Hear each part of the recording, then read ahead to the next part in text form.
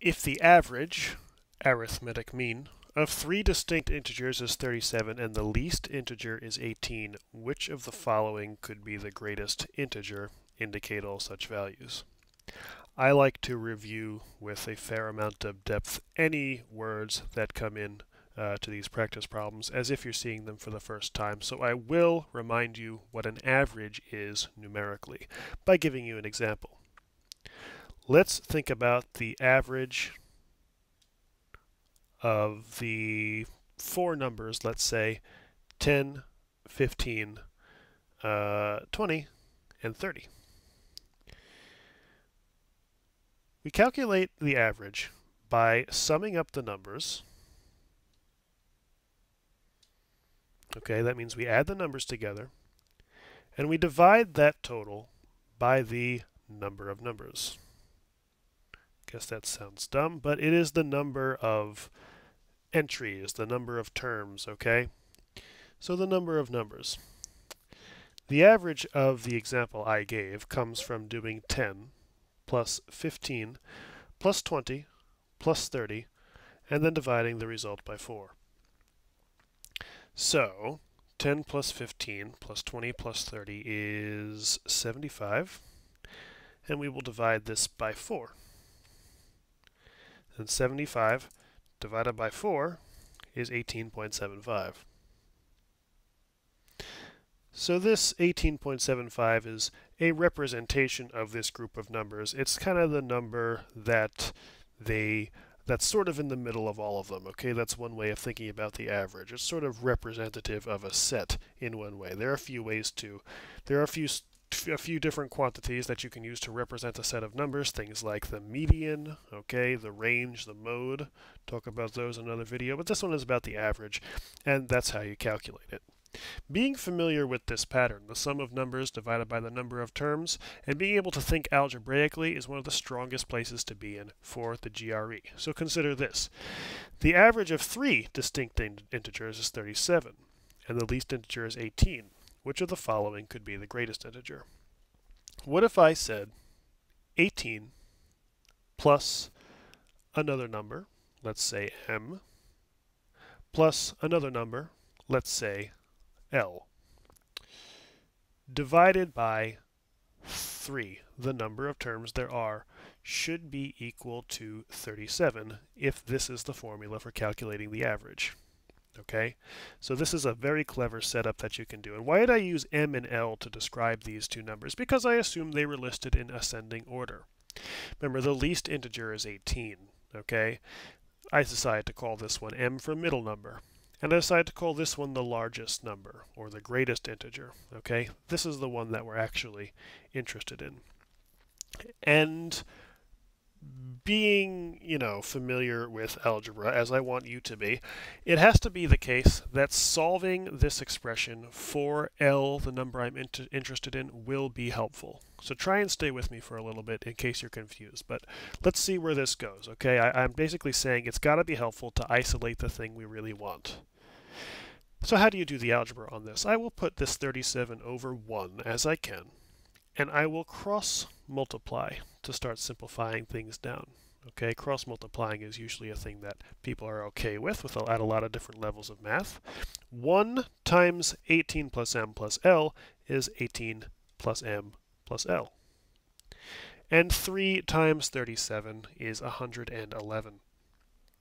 Okay, now what can I do? In one step, I could subtract 18 to start getting the numbers together. Now I have this expression m plus L equals 93. And now this is going to seem a little bit crazy, but remember what I said I'd like to do. I'd like to get the thing of interest by itself. And that might involve moving this m, which is not of interest, to the other side. I can subtract the term m from both sides. It would cancel out of this side, but 93 and m are unlike terms. It's not like I can do any math with that. The result of doing 93 minus m is just the expression 93 minus m. Now we gotta play the game really carefully. The largest number that I'm looking for, that could be any one of these, more than one of them it turns out, is 93 minus something. Okay, so it's less than 93, right? That's not too helpful. But there's a little bit more to it than that, okay? This middle number has some constraints on it. Remember, the least integer was 18, which means this has to be bigger than 19. Sorry, bigger than 18. Which means one of the possibilities is 19. For instance, if we use 19 for the middle number, then our largest number is 93 minus 19. Okay, so that means that our largest possible number would be 74. 74 is definitely one possibility, but it could not be 77, because we can't subtract anything smaller than 19 from 93. Therefore, we can't get anything bigger than 74. The situation is starting to take shape. It should be clear that there are other options, because there are numbers besides 19 that we can use for the middle number. We can use 20, 21, etc. And one way of solving this problem would be to brute force it. Keep subtracting numbers that are getting successively bigger from 19 and see which options you get, but you can't go too far. Okay? Because you can't subtract a bigger number than the result you're going to get, because the result is supposed to be the largest number. You could try that, but just as a clever aside, what I want to show you is another approach to this that maybe starts at the smallest number here. Perhaps a little bit of back solving is in order here, perhaps a hybrid approach between back solving, plugging in answers, and clever algebra like we've already used. And the reason I say this is because the numbers are in ascending order. Let's start from here and see if we get a logical result, but we have to be careful with what that logical result is. Remember, these are hypothetical largest numbers. So what if you go to the other extreme? We already know that 74 is the upper limit of the largest number. It cannot be 77 for reasons I've already talked about. So where does the lower end begin? What if the largest number is 40? What then would the middle number have been? 40 equals 93 minus what number? Hopefully it doesn't take too much convincing. You can do a light algebraic equation, but you can conclude here that m, the middle number in this case, is 53. But that's a problem, because you're saying that the middle number is larger than the largest number. Therefore, 40 could not possibly be the answer. Where does this limit begin, right?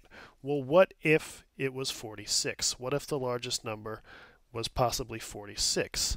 93 minus what number would have been 46? Again, hopefully not too much convincing to show you that in this case the middle number is 47. But again, this number is bigger than the largest number, which means this can't be true. But we're only off by 1. So hopefully we're convinced by now that 49 is allowable. And if 49 is allowable and 74 is the upper limit, then 58 would be allowable too. Right? I'll just prove, of course, that 49 is good. What if the result is 49? What if the hypothetical largest number in this list is 49? What number would you have to subtract from 93 to get there? 49 minus 93 would be 44, and this is okay, again, as long as the middle number is smaller than the greatest number.